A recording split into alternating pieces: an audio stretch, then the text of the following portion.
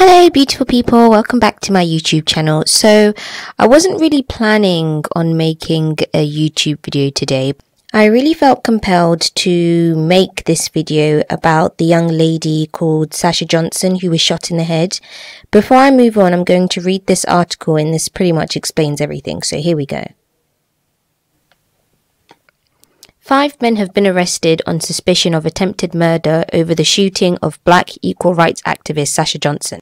The 27-year-old Oxford graduate is fighting for her life in hospital after being injured at a party in Peckham, southeast London, in the early hours of Sunday. The Metropolitan Police said that officers detained 3 teenagers and 2 older men on suspicion of other offences before they were all also arrested on suspicion of attempted murder.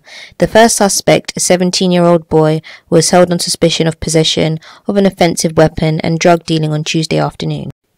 Police then raided an address in Peckham where they arrested 3 men aged 18, 19 and 28 on suspicion of affray and possession with intent to supply Class B drugs. A 5th man aged 27 was arrested later that evening following a car chase, also in Peckham, on suspicion of affray and failing to stop for police. All 5 have also since been arrested on suspicion of attempted murder. Detective Chief Inspector Richard Leonard said, "While the investigation remains in its early stages, these arrests show that progress is being made. However, I would continue to appeal to those who may hold information about the event that led to Sasha receiving her horrific injuries or about those responsible to do the right thing and to come forward and speak to the police." Mother of 2, Miss Johnson was at a party in the back garden of a home in Consort Road when 4 men in dark clothing burst in and shots were fired. A man aged in his 20s suffered a superficial knife injury as the violence erupted, but was not seriously hurt. Can you imagine that this time last year we were protesting for the murders of George Floyd, Ahmaud Arbery and Breonna Taylor? It's only been a year since the Black Lives Matter protest took place, and now here we are talking about a black woman being shot in the head, not by white people, but by black men. Now, the reason why I'm putting emphasis on them being black men is not because I'm trying to demonize black men, but because we really need to have an honest conversation about the violence that goes on within the black community. When I first heard this story, I assumed that she was shot by white people because of the fact that she was an activist. I know I'm probably going to get angry white people in the comment section down below saying things like, "How dare you automatically assume that white people were behind this? How racist is that?" We cannot sit here and act as though black people who speak out against systemic racism don't risk being a target. There are countless examples of black people who have been wrongfully imprisoned, ostracized, harmed, or killed for taking a stand against white supremacy. So if you want to be in denial, go right ahead. Not only do you risk being attacked by white people, you also risk being attacked by white identified black people. When I speak about race, I'm told by other black people that what I'm saying is divisive, or not all, or they'll say that I'm being racist towards white people. I guess the reason why I wanted to make this video is because 1, it needs to be spoken about, and 2, we really need to call out the BS that goes on within the black community across the board. I'm going to start off by saying this. You cannot scream Black Lives Matter, but then are quick to harm, kill, or abuse another black person. This is just not how it works. I know that black people, we tend to get annoyed when white people bring up black on black crime in order to deflect away from their own prejudice, which is comprehensible, but this is something we do need to talk about. Have you guys noticed that when white people kill each other, it's just called crime, but when black people kill each other, it's called black on black crime? When Sarah Everard was murdered by that monster cop, they did not bring up race once. Moreover, notice how all women were standing in solidarity for Sarah, who got murdered.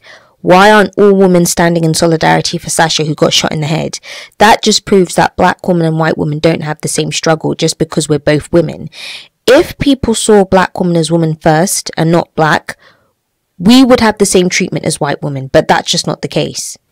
Going back to the whole you can't be for black lives yet assist in the destruction of your own race, which I strongly believe in.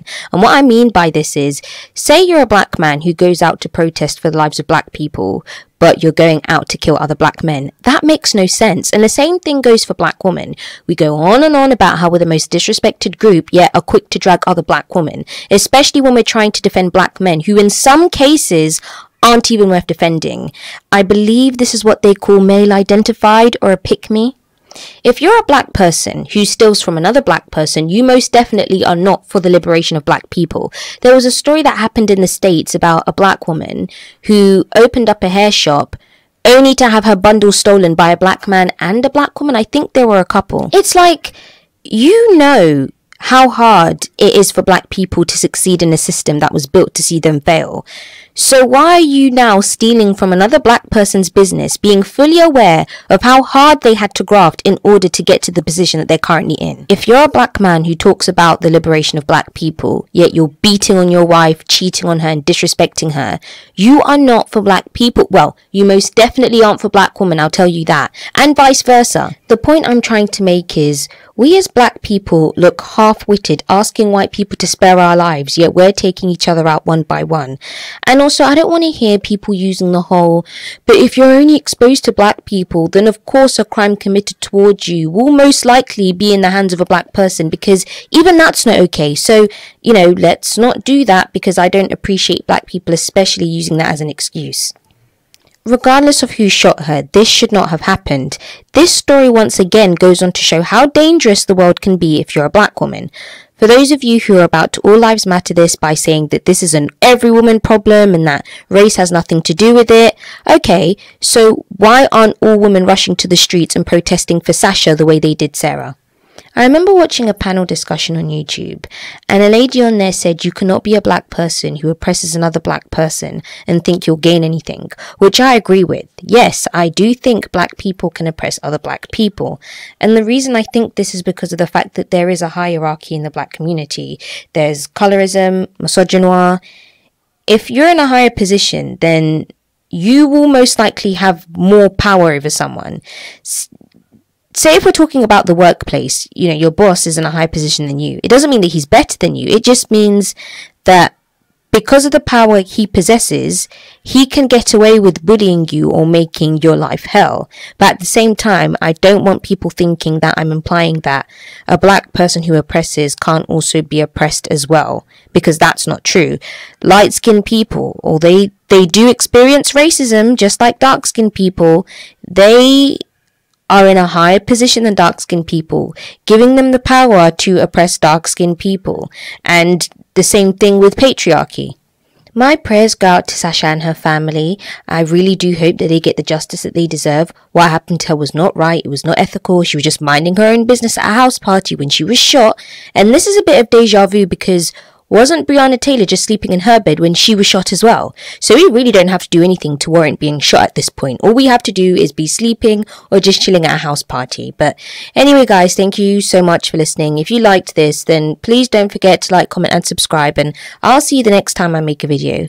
Bye!